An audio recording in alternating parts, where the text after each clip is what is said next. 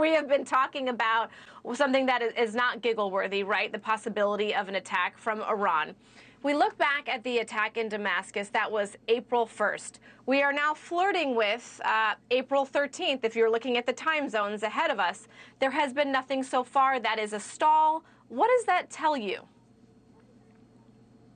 Well, I think it indicates that the leadership in Tehran may not have found an easy decision. I think they have to do something in response to this, or they risk losing sway over a number of terrorist groups who are going to say, Iran's not willing to put itself at risk. Why should we put ourselves in that position if they won't? And I think on the other side, there are a lot of fanatics in Tehran who are arguing for a very, very heavy response on Israel. So I think this could be provocation for Israel, really to take it to the Iranians inside Iran. We've been in a wider war since October the 7th. The Hamas attack on Israel was not the beginning of a Palestinian-Israeli war. It was an Iranian war launched against Israel through a proxy terrorist group that Israel's been fighting since then. So this is not something that couldn't have been predicted. It's Iran going against the little Satan Israel, and they know that the great Satan, the United States, will stand by Israel's side here. This morning we woke up, there was a stark warning by Christopher Wray, and then the fact that we were moving assets in the Middle East. Your gut reaction on both of those things today?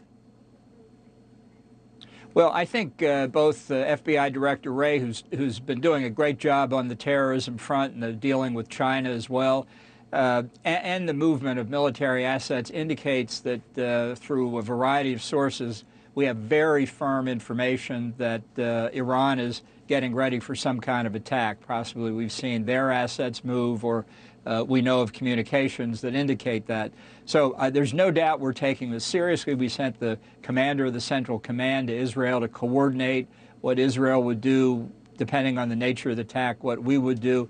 I don't know if it's going to come tonight. It's about 3 or 4 hours to dawn in the Middle East. You can never say for certain, but I do think the Iranians will attack at night.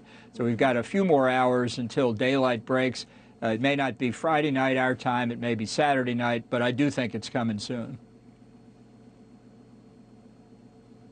And when you hear the word from officials such as Director Wray, when you hear the words real and viable with those threats, I think the American people are kind of thinking, well, what could it be? You know, how could we be caught flat-footed? Where are we and where are folks in Israel the most vulnerable? Right. Well, I have no doubt that American troops all across the region are on a very, very heightened state of alert. The embassy in Jerusalem has advised embassy employees and inferentially all Americans really to stay close to home for the next couple of days. And I think that the real question is, will Iran act through one of its terrorist proxies? Will it unleash Hezbollah, for example, to rocket parts of Israel? Or will Iran launch an attack directly from its own home territory? And that's a big question. They've got a lot more assets there, but that's a risk that it will provoke Israel into a very, very strong response, because Israel looks at the potential of a nuclear Iran, which is getting very close, as presenting Israel with the prospect of a nuclear holocaust. It only takes half a dozen nuclear weapons in a country, a small country the size of Israel. So when Israeli defense forces see planes that could carry nuclear weapons or missiles, you don't know what those planes are carrying or what's in the warheads of those missiles. I don't think Israel is going to tolerate it.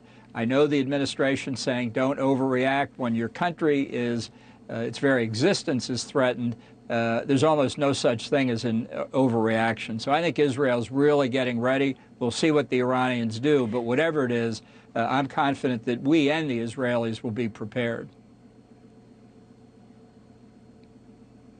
All right, Ambassador, thank you so much for joining us on this Friday night. I certainly have 4 or 5 more questions to ask you, but I know I have to respect the time that we have with you, so thank you. Thanks for watching. Go to joinnn.com to find NewsNation on your television provider.